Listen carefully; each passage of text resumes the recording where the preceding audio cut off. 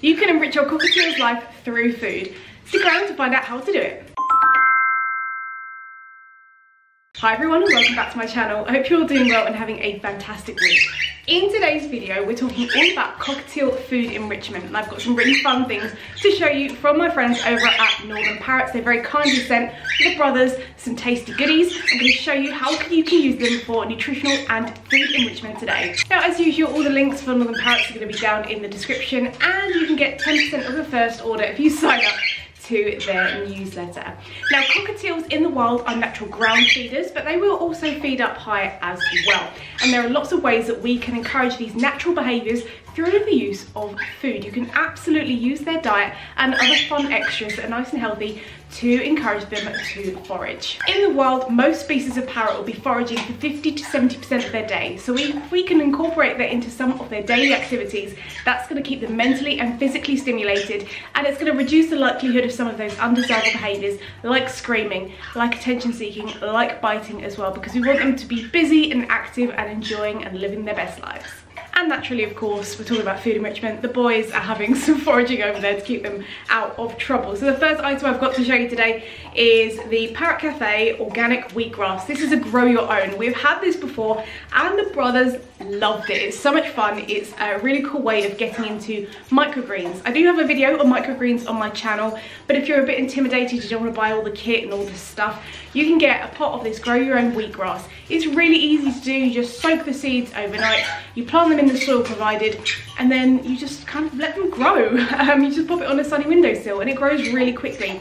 You can offer it once the little grasses start coming through, but we like to grow it quite tall because the brothers just love going in there and having a good time and shredding it all up and even eating some as well because it's super healthy. So when you grow it like this from the soil into microgreens, it is a living food and it is similar to the kinds of things they might eat in the wild. So again, a really fun enrichment type.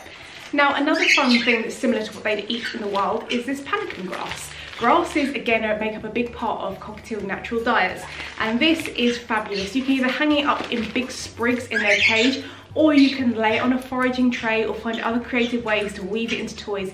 Now, this panican grass is high in protein and fibre, so again, a really great addition to your bird's diet. And actually, when we gave this to Chip for the first time, he'd never seen it before, but he instantly went, started eating it, started investigating and foraging and things like that. So it shows that sometimes some of these really fun food items can bring out some of those locked in instinctual natural behaviours. Something else fun to try with your cockatiel for food enrichment are oat sprays. These are a great alternative to millet, and it's something different that you can try because it is a different type of plant. Again, oats are perfectly safe to offer your bird. These are really, really fun. They're high in antioxidants and fibre as well. So again, a nice healthy addition to your bird's enrichment schedule and diet. Now, as you may have seen, baby Pickles has decided to join me because she can't help herself. She has to know what everyone's doing. And also, all of the things in this video, they're not just for cockatiels. So if you have a mixed flock like we do, they can enjoy these yummy, tasty treats as well. Now, if you're like me and you typically give your flock yellow millet, you can try something different and offer them the red millet. It's a similar type of snack, just different colour and slightly different type of species of millet. But this again is a really popular treat with most cockatiels, and we don't really want it in the main diet. We want to be using it for foraging and training. You can use a tiny little sprig here and there in your foraging trays, but we like to pick off the buds of the whole sprig and use that for positive reinforcement for training and for hiding in toys and foraging trays and things like that. It's a really great treat, and I don't know many cockatiels who don't like millet. It's also high in protein and fibre, so again, a lot of people think that seeds and things are really fatty, but actually millet is low fat, so that's always a good thing as well for using for foraging. Another healthy snack that my cockatiels love is popcorn. Popcorn is crunchy, it is healthy as well when fed in moderation as part of a balanced diet, and it is just a really fun addition. Now, if you are making popcorn at home and you're not buying pre-bought stuff like Northern Parrots, please do not use popcorn bags or anything like that because they contain a Teflon lining which is toxic. It's loads easier to buy a box of popcorn like this from Northern Parrots.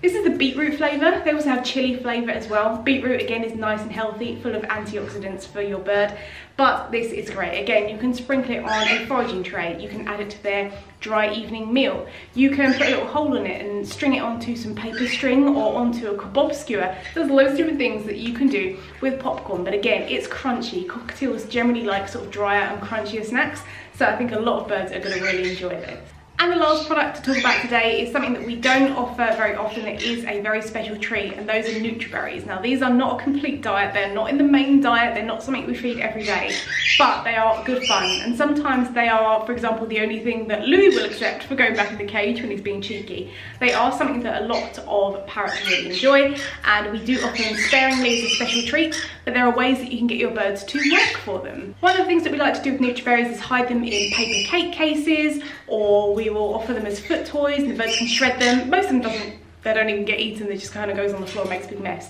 But they do enjoy kind of shredding them. But as I said, they're not part of the main diet at all. We do feed a very healthy, raw and natural whole food diet. However, for special treats, for special occasions, they will get a nutriberry because they do enjoy them.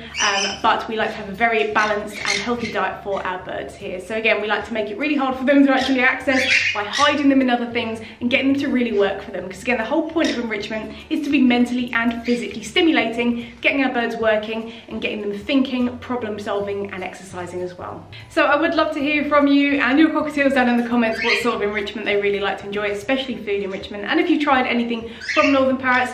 But from me and Chip and Fish, who are up there being cheeky and don't want to be on camera today, which is fine, take care and see you later.